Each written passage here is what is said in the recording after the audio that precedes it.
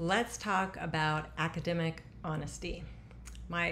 First, I want to start out with, I think most students are honest.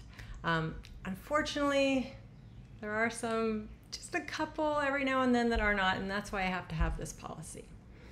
And really, academic dishonesty is kind of this willful, intentional deception that happens in order to improve a grade.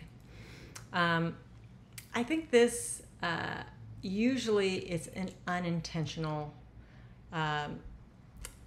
It's unintentional to be academically dishonest because it usually comes in the form of plagiarism, and that's why I want to explain plagiarism. I'm going to go through a few things. But with plagiarism, it's using another's work and then not crediting the source. So you're taking someone else's work and you're claiming it as your own. Now there's a little bit of a nuanced version because you can't actually go to a website and let's say I ask you about the health effects of saturated fat, and you take this and you write out one sentence and then you paste it and you submit it. Well, this is kind of the definition of plagiarism, right? Taking someone else's work, not citing the source. But what if you went in and you put in a URL and added that at the bottom? So now you've cited a source, right? It's incorrectly cited, and I go over citations in another section. But for this, it's still going to be plagiarism because it's really not clear what's your work and what is the work of Medline Plus. Right now, it looks like this student is trying to claim that this is all of their work and that they just got their ideas from Medline Plus, because that's usually what citations are for, is to cite a source that helped us develop our thoughts and ideas, not to copy and paste verbatim from a website. This happens quite often, and it's really easy for me to spot. Typically, I have a plagiarism checker, so I usually spot that. Now, if you were to say, according to Medline Plus, quote, end quote, and cite, put down where you got it from, then this would not be plagiarism. It would still earn a 0. Any sort of plagiarism is going to earn a 0, but this would earn a 0 because there's no demonstration of knowledge. The only thing it tells me is that this student knows how to do is copy and paste from a website. All right, so again, it's not going to earn a very good grade. So how do you earn a good grade? You write in your own words. You can use other resources to help you develop your thoughts. And if you use any outside resources, you need to cite them in AMA or APA format. Now, almost everything you need to know is in the soft chalk lesson. There are some instances that I actually will tell you to go search for something on the internet. But this is where you really should start, is a soft chalk lesson. You don't need to cite the soft chalk lesson. But you also can't just take information from the soft chalk lesson and plug it in either. Okay, so next up, AI, ChatGPT. This kind of exploded in popularity. So, and we're actually seeing students use AI-generated answers. So I want to introduce you to ChatGPT because actually this can be really helpful. I'm going to move this up a little bit so you can see. You can really help better your understanding of certain concepts with ChatGPT, but you can't use AI-generated posts. So I say, what are the health effects of too much saturated fat? Let's just say that. This is not a question, by the way, that I would ask because the answer is too simple. So,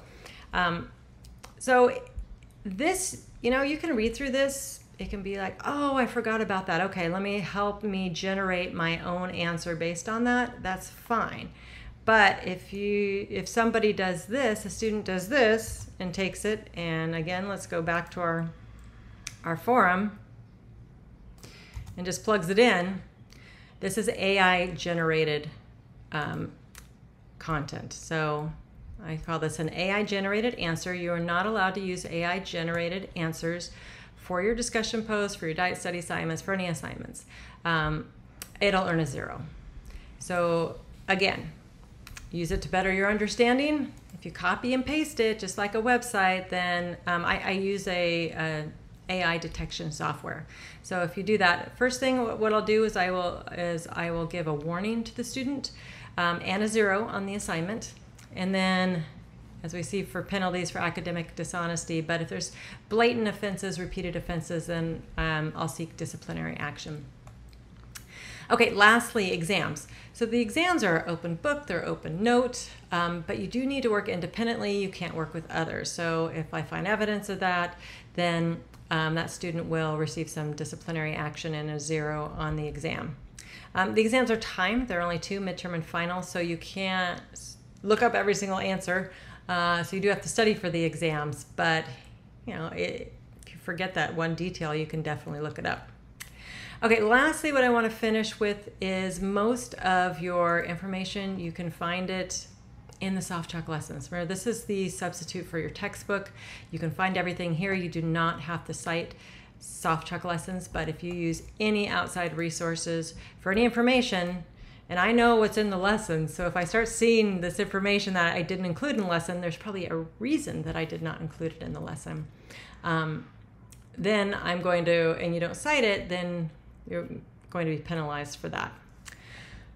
Okay, lastly, keep in mind that a lot of the information that you find on the internet, although it might be factually correct, a lot of times it does not relate to the question that I have asked you to critically think about. So when you start taking information from websites instead of using the lesson, you're pulling in information that might be unrelated to what we're discussing.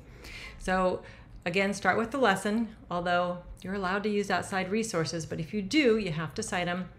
ChatGPT can have, and actually they talk about the limitations right on the front page. It might generate incorrect information. I've seen incorrect information, incorrect resources. It can be biased, racist. It's pulling things from the internet, and not everything on the internet is correct. So keep that in mind. Those are also other keys that I usually know that someone's using AI generated text.